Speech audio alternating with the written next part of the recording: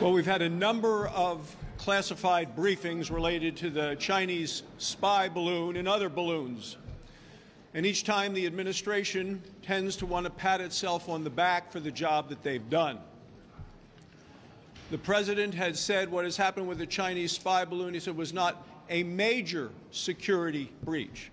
He said not a major security breach. Well, I was a surgeon for 25 years, and when people ask me what's the difference between major and minor surgery, major is anything they do for me or my family. This was a major security breach of the United States and a violation of our airspace. It was deliberate, it was intentional, it was consequential. This Chinese spy balloon hovered over locations, including my home state of Wyoming. We have there the ICBM, the Intercontinental Ballistic Missile Base, as they do have in Montana as well.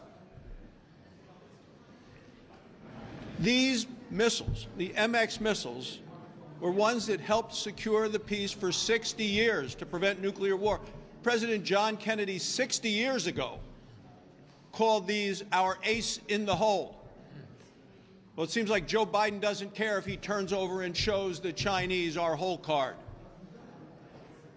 He said he did the right thing. I say he did the weak thing.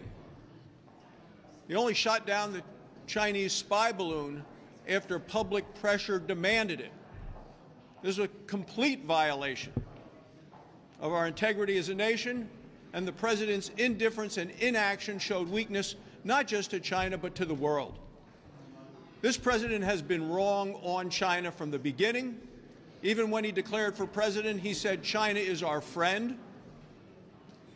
He said that China isn't our competition. And I guess it shouldn't be a surprise that he said that after Chinese donors put $61 million into a university setting to set up a Biden center. China's going to continue to test us, test our national security, our energy security, our supply chain, and Joe Biden is playing right into their hands.